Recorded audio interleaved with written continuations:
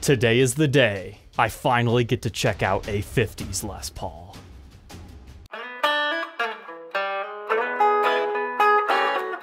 Welcome back, Troglodytes, to your daily dose of guitar information, the Trogly's Guitar Show. I teased you guys about this episode a few weeks back. That's right. This is a 1954 Gibson Les Paul in this box. It's the first time I've ever touched an actual 50s Les Paul. Like, I've had the Melody Makers, and I've had like a few various arch tops over the years, but as far as a golden era Les Paul standard, let alone with a story, this is a very, very iconic moment for me. But I do want to tell you guys, this is in on consignment. I did not purchase this. This is a consignment piece, so please check it out on my website if you are interested in owning a piece of Gibson history. Well, at least an interestingly modified piece of history anyways. I'm sure most people would view this as a dog, but man, we're gonna have a great time sharing the tale of this beast. So first off, you're probably wondering, hey, where's our Lifton case? If this is a 50s Les Paul, is this a clickbait title? No, the owner of this guitar swapped this out, and he couldn't remember when he did it, but looking at this, it was definitely sometime in the early 90s. The original Lifton case will come with this guitar. You can see photos of it right here on the screen. It's pretty beat up. He didn't want to ship it in that, and you know, it was probably a good thing. But all right, you guys ready for an interesting tale today?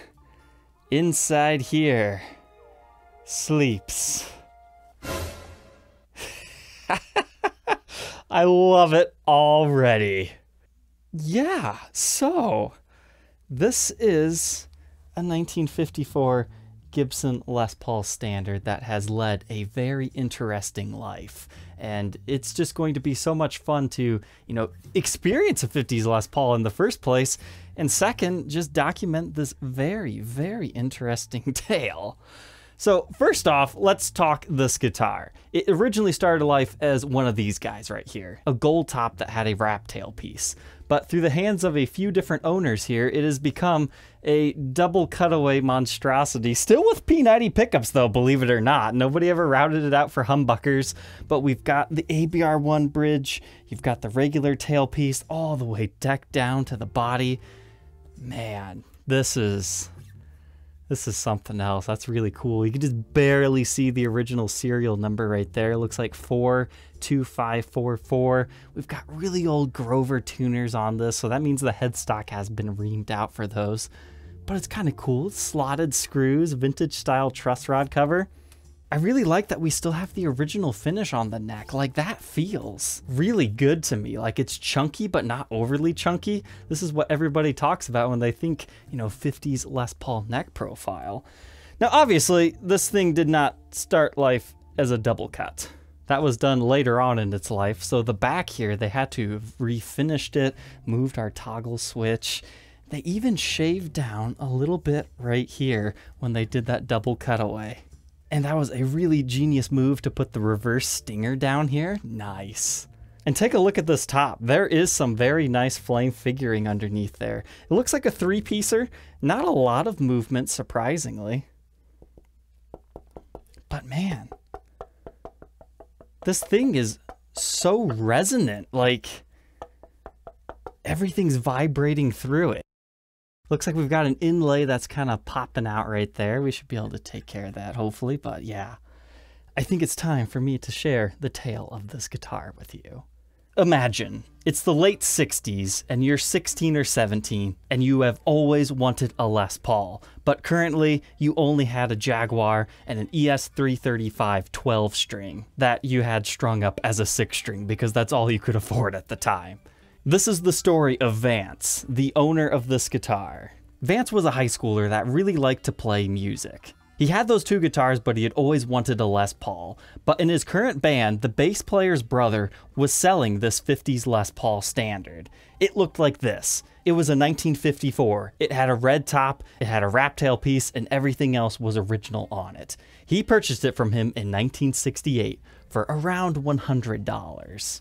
But as this guitar started to become his #1 player, he never liked the toggle switch location in the upper bout. He would always accidentally hit it. And he could never quite reach those upper frets super comfortably like some of the other instruments that he had enjoyed playing over the years. So that's when he went to Rudy, a guy who used to work at Guitar Gallery, which was a very big shop in Chicago back at the time. But this was when Rudy started his own shop called the Soundpost. He's the one who had this double cut modification done to this guitar. He had the back and sides painted black, and he moved the toggle switch and replaced the pots. This was around 1969, but then around 1970, once he had worked up a little bit more money, he took this to Paul Staples, where he finally decided to finish off the job of what he wanted to make this the ultimate player's guitar. He hated the wrap tailpiece. He wanted it to be the ABR1 and stop bar tailpiece for better intonation. And on top of that, the Kluson tuners just weren't doing the job, so he grovered it out.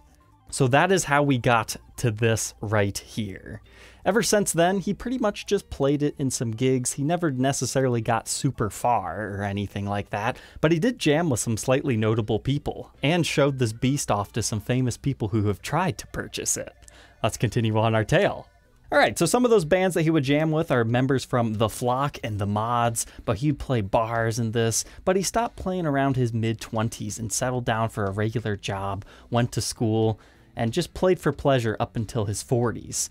But this guitar has sat pretty much unused for the past 20 to 25 years since then. And it was at that point in time that a viewer of the show who had always fawned after this guitar because he was always buddies with Vance, he reached out to him and said, hey, you should send this into Trogly if you're looking to sell it. He wanted to buy it, but he didn't quite have the money. So he wanted to at least see it get documented. And his friend's name is Chris. Chris had worked with record companies back in the day, and there was a time when Dave Davies of the Kinks was shown this guitar just, by chance in a hotel, and his managers were saying, you can't sell this to him. You can't. He's bought too much on this tour. But Dave Davies apparently wanted to buy this because of how well it played. And this is all post-modification, so, Davies, if you're out there, I would love to see if you remember this guitar. Because wouldn't that be funny if it just came full circle and came back into your collection? I can totally see why he would have wanted it. It is incredibly comfortable to play up here. And it's all because they also shaved some away from that heel right here. But it's still pretty blocky, so I don't think we have to worry about the neck moving or anything like that. There was also a time when Ray Petterick apparently wanted to borrow this guitar, but Vance was swayed away from doing that because apparently Ray has a tendency to be pretty rough on guitars. But he was with the group Survivor, Eye of the Tiger, and all these other great hits that you can see here on the screen. So that borrowing session got denied. So that is the tale of this guitar. He did not know if it originally started life as a red top. I think I've heard about red top Les Paul standards, but they're pretty rare. This finish feels pretty good, but we'll have to take out the pickups to see if they're still original and whatnot, see if there's original gold paint in there, or is this something even a little bit more rare than we even expected when he sent it in. So I think that's a pretty good first take on everything that I can see here. It's otherworldly, to finally get my hands on one of these. Sure, it's kind of a basket case, but I've always liked basket case guitars anyways. Double cutaway Les Paul, man, before the double cutaways even existed. It's got some nice age to it. So let's go ahead and throw this thing on the workbench and take an inside look of a 50s Les Paul standard.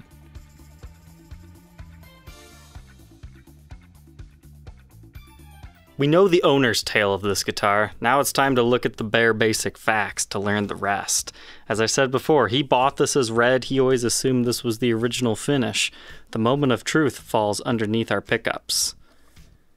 Yep, the start of life is a gold top. You can still see the original gold finish in there. There's no doubt about that in my eyes. You can also see the long neck tenon, and this is one of those guitars that's always happy to see ya, because the tenon makes the smile, and then the two screws for the P90s makes the eyes.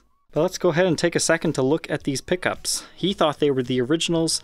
I'm going to confirm I believe they are also the originals. I never realized that the 50s P90s had this weird black circle on the back that the wires would go through. But in comparing other 54 gold tops, the photos that you can find online anyways, that does appear to be the way that they did it. So cool, I learned something new. And then our bridge pickup looks pretty much the exact same right here. It is just covered in this like white dust. I know sometimes I'd find that on like late 70s models, but like this is like twice as much because it's almost twice as old. But here you can see the original gold paint in this pickup cavity as well, including your screw holes that you mount the P90s with. So yes, indeed, it was a gold top. However, this finish was at least put on in 1969. And that was, you know, before the whole double cut thing even. So it's a very old finish in its own right. It feels good to me. Like, it was definitely a quality finish, nothing like super rush job. Now, I'm sure there's more professional finishes that you could put on it, but it doesn't feel nasty is what I'm saying. It feels nice. I don't know what was used. I can't guarantee you it's nitro. I mean, I'm not seeing any finish checking, so maybe there's some more modernized plasticizers and whatnot in the finish. I'm not an expert on that. I'm just presenting the facts that I know. And I was kind of in a dilemma here. Do I clean this guitar? Do I just leave it as is? I made the ultimate decision. I'm just going to leave it as is. It doesn't feel grimy. I mean, sure, it's got some fingerprints. It's got nicks and dings. I could spend 2 hours polishing this thing, but it just doesn't feel right to me. This guitar just wants to be played. Like, I didn't even want to touch the fretboard because all the wear on this just looks right. The frets aren't completely rusted out or anything. So I think I will leave that to the next owner to decide if they want to do anything. But, I mean, it looks good to me. I just dusted it off. It was definitely well taken care of. But now for the interesting part of what hides under here. I was too curious, I had to take that off. So yes, indeed, this is the original wrap tail. And when I was looking closer at this, I truly believe these are the original studs that used to be right here. But then when I was looking at the current tailpiece on here, I was like, huh, you can actually see where the strings were wrapped over top of that and the intonation adjustment screw. So this is likely the original one. It looks like it might have been shaven down a little bit in these areas because that thing is decked down flat to the top. It's a very low profile. The ball end of the strings actually hang out there. But whoever did this modification here, it looks like they filled that in with just like a wood filler putty, and I'm not sure if it was strong enough. I'll throw the bridge back on so you can kind of see what I'm talking about. There's definitely a significant stud lean that's going on, so you might want to recorrect that if you're really picky with intonation. And on top of that, since that's been decked down to the body, the bridge is pretty well collapsed. So when I restring this, I think I'm going to top wrap it to kind of relieve some of that pressure. I mean, yes, it has some collapsing to it, but it's not like the worst I've ever seen. Now, I've got to be careful on this bridge because the retaining wire's missing, so all these saddles are going to fall out. It did have one at one point in time. So looking at this one, seeing that patent number, this tells us this is actually a late 60s, early 70s version. An original 50s one would just say Gibson ABR1. So it should play okay as is, but it'd be pretty easy to take all that stuff out there, put actual wood inside of it, and then re-drill it the way it's supposed to be, put a new bridge. I mean, hopefully the new owner doesn't take this and then continue to route it out for humbuckers, but I guess, what does it really matter at this point? It was a wrap tail, now it's a ABR1, which just needs some modifications. It's not quite good enough of a top to make it a burst conversion because it's at least two pieces. I see one seam line right here, and I can't quite see the one over here, but I'm sure it's there somewhere. But it's got some decent figuring under there. It's kind of cool. But moving on here, when I took the pickguard off, like most of the screws on this thing have been replaced at one point in time. But this looks like a very aged looking pickguard, but the back actually has some black paint on it. So what I'm hypothesizing is when they did the side refinish of the black, you know, the pickguard was standing by somewhere, accidentally got sprayed. They didn't care back then. That's kind of cool to see one of these things up close. Next up here, we've got our toggle switch down there. Originally up here, he just didn't like accidentally whacking it all the time, so he had it moved down here. Now you can see when they did that modification, they must have like cracked the top or something right there. So there's some sort of like a patch or repair right here that likely happened during the time of this. And just in case you do buy this guitar, you can't tighten this all the way down or it doesn't stay in the bridge position. You need to just loosen that a couple of turns and then you're good to go. But now we'll take a look at our knobs. They're the golden speed knob style right here. They're looking pretty cool with their thumb bleeders still on there. Now, I've been told that the electronics were replaced, so we'll have to wait till we get onto the back side of this to see if those are still original or not. But the knobs look correct to me. But we've still got the binding all around this guitar. They had to do something around this corner. I'm not quite sure what they did, because it looks like you can see wood right here. But that just might be the new binding material that they had to splice in. I'm not really seeing like any obvious join lines, so whoever did that, they at least did it pretty okay. Like they could have used a little bit of more touch up to the lacquer to match the same color as what's on the rest of the guitar. I'm sure if you wanted to clean this job up, you could. And it's not a perfect double cut, like you can clearly see that's a little bit more wide, but they just got enough out of the way. They weren't too bothered by making it completely symmetrical. But that's our maple top with a mahogany body. It is so resonant. I strum this thing, the whole guitar is vibrating. It's like, oh yeah, that's what people talk about. But that's true on modern day guitars too. You can find some good ones like that. But here is our awesome Brazilian rosewood fretboard with our inlays here. Pretty much every area that you see that is dark, that is an area of wear where somebody's nail has been like digging into it.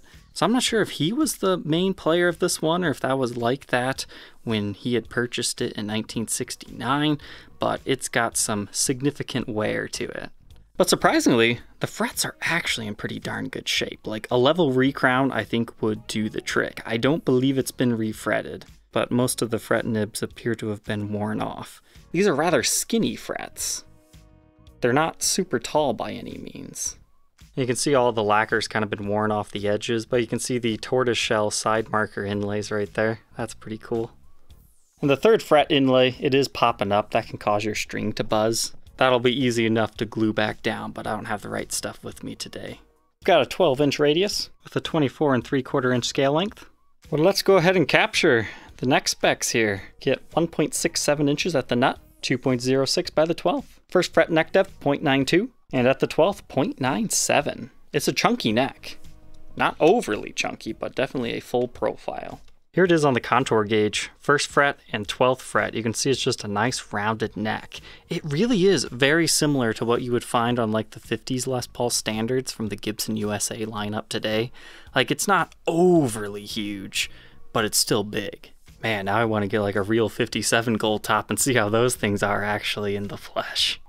But you also have to remember, each and every one of these is going to be a little bit different. Moving on to our headstock, we can see our truss rod cavity here. Now that looks to me like limited adjustability, like you can't go too much farther with the truss rod until you might need to do a reset on that. Really hard to show this in video, but the neck looks straight to me.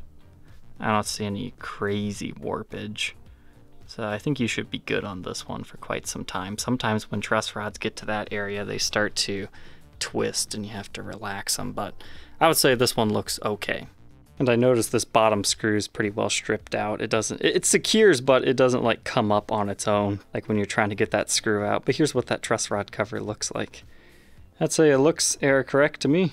And I did not see a Les Paul model silkscreen on here. I saw there's black paint in here, so I'm not sure if we had some sort of a finish touch up on here at one point in time that erased that, or if it just naturally worn off over the years.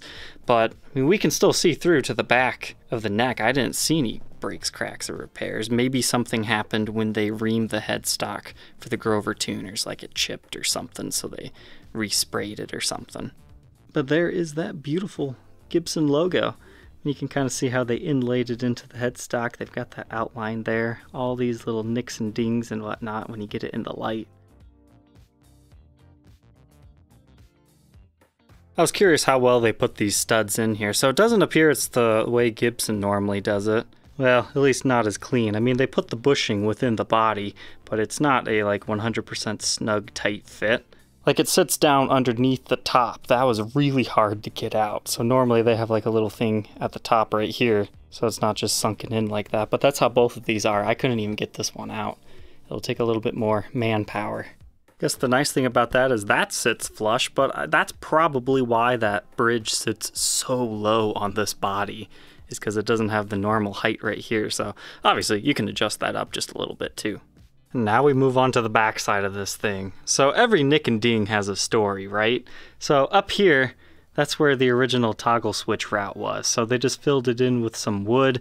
And I was looking at the side, I was like, what is that, like, crack? Is that a crack I need to disclose? No, that's the original part within that where that would have been routed out as, versus where the original wood would have been before they, you know, sanded it all like that. So that makes complete sense. You can definitely see the witness line right here. You probably couldn't when it was first refinished, but over the years it definitely showed up.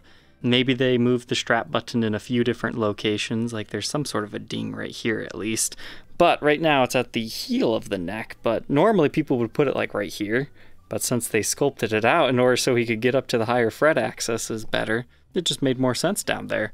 But the other one is down here in our regular location. But the one I wanted to talk about is this right here. There's like a small chip out of the body. He had a great story with this. So he was playing a gig with his friends, and it started to rain. So he was running to his car, it starts downpouring. And then, out of nowhere, a flash of lightning comes. And then it's just like everything is in slow motion for him. He sees that original lift-in case just start to open all by itself. Because he was running with it, just holding it as the handle, but like one of the latches gave loose or something. So this thing fell out and smashed against the concrete right there. So relatively speaking, he came out pretty much unscathed, just a very minor sliver out of the guitar right there. But that was the night he realized, yeah, probably should replace the case. He said it took him another couple of years. Until then, he's like me now. I don't care what case it is. I'm holding the lid closed too. Like I'll just put it under my arm like this just to make sure nothing like that ever happens. But I wanted to experience this with you guys because the pot codes in here should tell us when all these modifications were done, just in case his memory was a bit hazy. So inside here, let's see what's been done. Oh boy, I've never seen those before. Like, are they broken or is that just how they're supposed to be? Maybe somebody who's more familiar with vintage guitars will be able to ID these, but it looks like the actual pot itself is like collapsed in on each and every single one in like the same areas. It's either that or they were just made that way, because normally you can't see the inside and it moving, but this pot actually continues to spin. Like you can hear it just flips back to 0. I'm curious if that actually still works as intended. That might just be age that has made these break, but who knows. You certainly have all that vintage dust in here. You've got old capacitors, looks like brown ceramic discs, and then inside here we have our crudely routed out toggle switch area. I'm surprised they just didn't go for a nice round circle, just enough to put that in there and then route it through there instead of it normally coming through here. Unfortunately, I was looking, trying to see if there are any date codes around the edges. I don't see any, so I'm not sure what kind of pots that guy put in here when he rewired this in the late 60s, early 70s. But according to the owner, it worked when he was doing his last goodbye play of this. He just doesn't play anymore. Unfortunately, his hands have come down with arthritis. I think he said he was around 70 years old. He's gonna sell this and use the money to go to Hawaii with his wife, so you can help fund his trip. I mean, he doesn't have to sell this for that. He's doing that regardless, but maybe he could have more fun on that trip. But the output jack has definitely also been replaced, or at least the jack itself. It's kind of a homemade metal guard right here, because the original plastic one likely cracked, probably even before he bought it would be my guess. But here we can see how much wood they just took off of there. Like, the neck doesn't feel unstable at all, so I think you're pretty relatively unscathed. I mean, it's a bit ugly on this side, but it feels good to play. Like, not quite all access heel carve type stuff, but good enough if you like a 50s player guitar. But here we can see the original thin binding in the Cutaway. The black finish is non-original. They just did that to, you know, make the rest of this guitar look okay, because they had to touch stuff up right there, and it would just look weird if they would have did like a double stinger back here. You know, at the same time, that would have been really cool too. Just hide the sins and stylize them, whereas the rest you could just leave mahogany. But we're what, 50 years too late to make that decision? But he definitely used it since all that, so there must be some good stories for gigs that have been long forgotten. But there we go. Stinger, really clean. They got some nice lines on that. I know some arch tops, they would get it on the heel and up here. Those are cool. But as far as the neck, that does appear to be the original finish to me, which is fantastic because if you love 50s Les Pauls, but you can't like afford the original, the feel of the neck is everything to the guitar. So, I mean, yeah, when you're up here, it's not going to feel quite the same. I mean, the transition is pretty smooth. I don't think you're really going to notice it. Like, this paint has a little bit more texture to it as compared to the original. But if you're just playing in this area, yeah, I mean, it just feels like a 50s Les Paul. Then I took one of the tuners off here just to show you guys. So the original Clusons, you can see the outline of them right here. They decided just to, instead of filling in the holes, they just put more screws. So I think that's actually a nice little touch right there. So if you wanted to swap back to Clusons, you could. I think you're going to be okay on the back as far as, you know, showing that that had been replaced. But you'll forever be left with the giant washers, or else you'll just have that giant line around them, and it just doesn't look good. Just stick with the Grovers. But you can do the conversion bushings in order to get around the headstock having to have been reamed. Just a little bit wider for the shaft of the Grover. But the Grovers themselves have some pretty good age to it. Milk bottle Grovers with the patent pending in the circle. USA. And here you can just barely read that serial number, 4 something 544-ish. I can't quite see it as good in this lighting as that other room, but there's nicks and dings. But I do not see any breaks, cracks, or repairs to this thing. But I think we should take a look at this one under blacklight on the workbench. Alright, so here we go. Clearly, body finish is not original, but you can go here to the neck, and there you go, you can see definitely glowing the way I would expect to see on a vintage Les Paul. But kind of curious, there must have been like some sort of like a overspray on this at some point in time with a different type of finish. Because you can see it kind of glows right here, so maybe the cutaway areas actually got something a little bit different because it glows a bit different as compared to the rest of the guitar. But oh yeah, that is an old refinish on here. You can see the covers are glowing kind of a cool color too.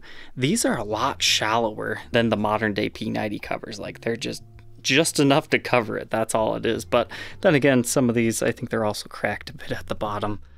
But our pick guard's looking pretty cool too, as are our knobs. Here you can kind of see that area that I was talking about earlier a bit clearer. I mean, this stuff, it looks pretty good to me. I'm not claiming this is the original finish, it was just some sort of a finish that definitely did age. Oh man, even the inlays on this guy. That's pretty cool. And then our headstock. The cool thing about the fingernail wear is it tells the story of the guitar. Like, before I even talked to Vance about his playing style, I knew he was a thumb rapper. Because right here, you can see where his thumb always rested against the fretboard. All the way from, looks like the 4th fret, all the way up here to like the, looks like maybe 17th, 18th, maybe a little bit on the 19th. But he's definitely a pretty good player. Love to live in like that 15th to the all the way up here area. So maybe not screaming lead solos, but definitely up until the 17th. It's cool how vintage guitars can tell their tale even without talking. And here she is, all strung back up. As I was telling you earlier, I decided it was best to wrap tail this one because normally I don't top wrap guitars, but with the bridge being so collapsed at that angle, I figure this will be some much needed relief for it, and it just makes the guitar feel a little bit slinkier in my opinion. Sometimes guitars set up well like this, sometimes they don't. I mean, the action, obviously you can dial it down to whatever you do want, but I thought this was very comfortable as is. As long as you press hard in this area, you don't have to worry about that fret popping up and causing any buzzing. But I am noticing a lot of these saddles are still buzzing because now there's not a lot of pressure down on them. But I realized we forgot to take a look at our pickup readings. So bridge pickup is 7.76 k ohms, which is what I'd be expecting. And our neck pickup is not wanting to read for some reason. There we go, just needed to clean the pots out a bit. 7.76-ish on the neck as well. So they're pretty balanced set here, and our middle position reads 3.88. Let's just take a second to appreciate the belly carve on this. So sometimes when you refinish a Les Paul, they're not very nice to the contours. Now granted, I haven't seen another 50s Les Paul in person, but this still has a pretty decent belly to it. Like, you can really notice it from here to there. There's such a large transition. You can kind of see what I'm talking about right there. Lots of light nicks and dings. It was just so well used. Like, I decided to call him up as I was putting this thing back together, and he told me some more tales. Like, he didn't know anything about this. He just guessed that when they drilled it from the back to put this on here, probably just cracked the wood because it was dry. And then I asked him about that headstock up here, and it kind of makes sense. He doesn't remember anything ever happening up here, but maybe when they refinished the top, they also decided to redo the face. I'm not sure. It's either that or that just naturally wore off. But still can't quite explain the black paint in there. But very cool. Only thing left to document on this beast is, A, its tone, but I'm talking about the weight. So let's react to that together here. 8 pounds, 12 ounces. That's pretty good. Now, I probably started life around 9 pounds, I would guess, before we shaved some wood out here and down there. But hey, that is a great weight. Let's go ahead, plug it in, and hear how it sounds.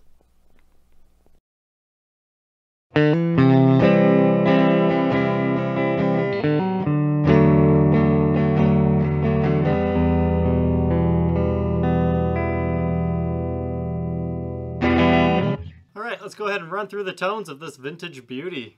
Let me explain the controls before we do this demo. The switch is actually in upside down. So this still controls the bridge pickup, and this still controls the neck pickup, but this is actually pointing to the bridge pickup now, and that is the neck, so it's reversed. But the controls are still in the same spot. So let's give our bridge a try.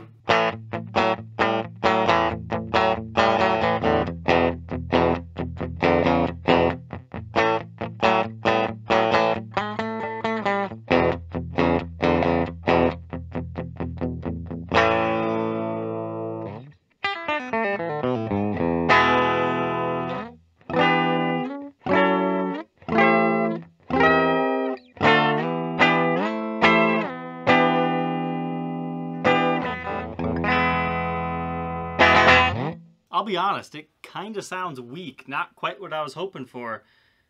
But then it's night and day when you switch to this neck pickup. I mean, listen to this thing now.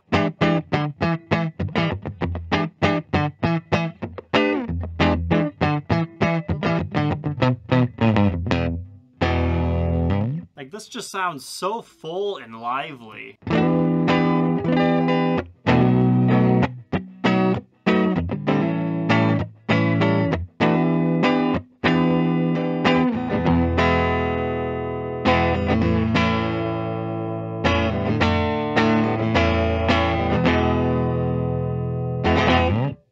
That's why it didn't surprise me when I was in the bridge position. I thought that was the bridge, but it's not.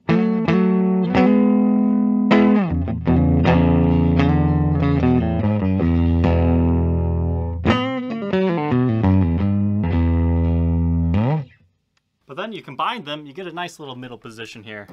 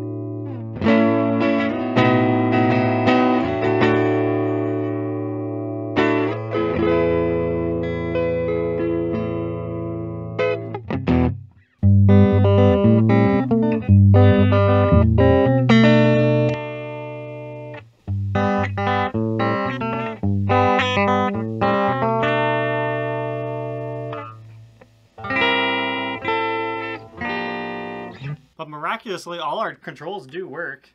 So this is the bridge volume.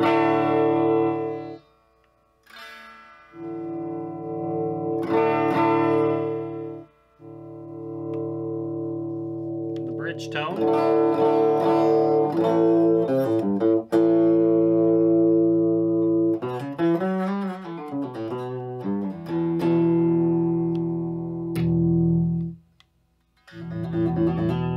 volume.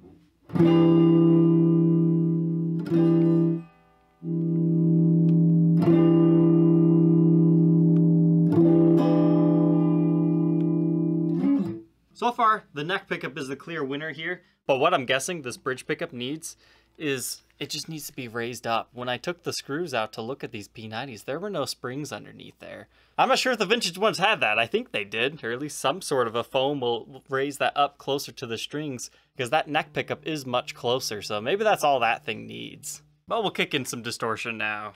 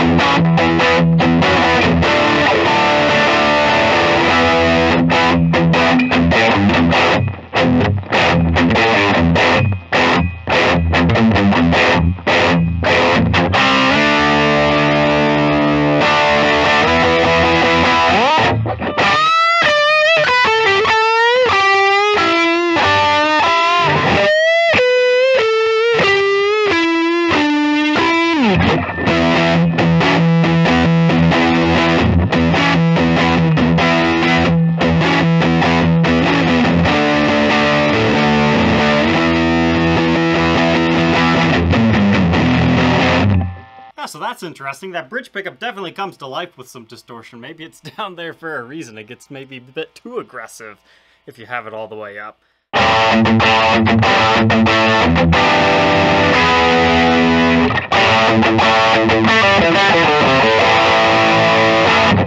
that neck pickup still stays juicy. Pretty microphonic too.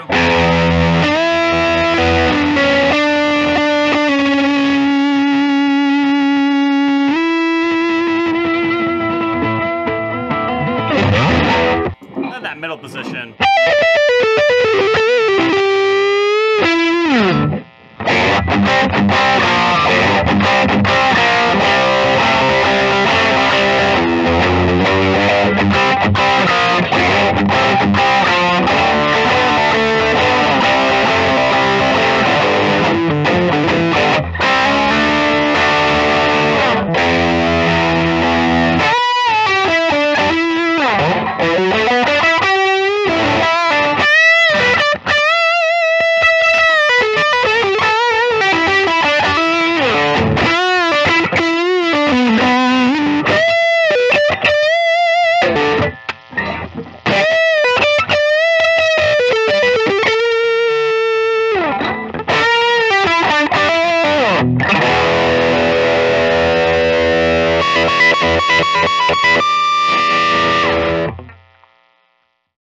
Now that we know all about this modified 1954 Gibson Les Paul Standard, what are my final thoughts on this thing?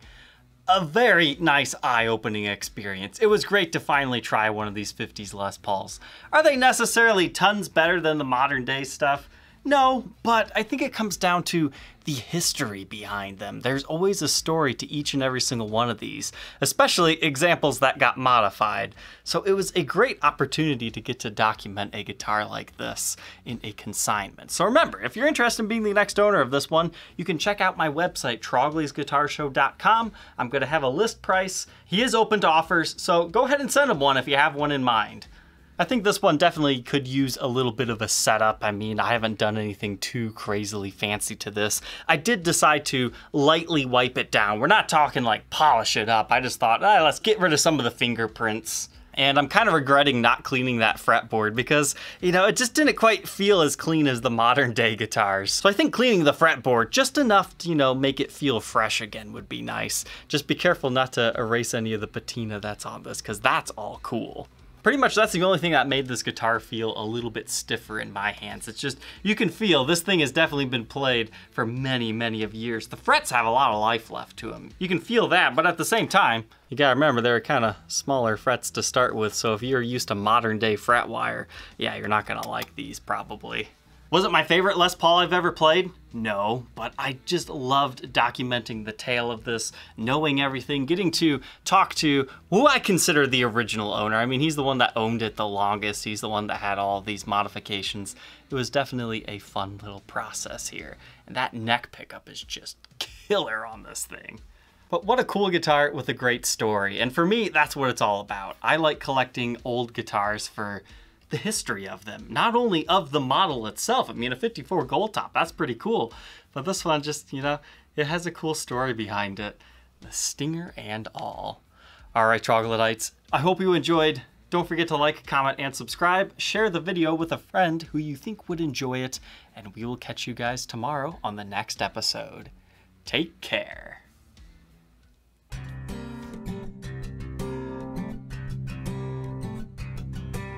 As always, if you're interested in being the next owner of one of these demo guitars, you can check them out on my website, troglysguitarshow.com. There's some links in the description.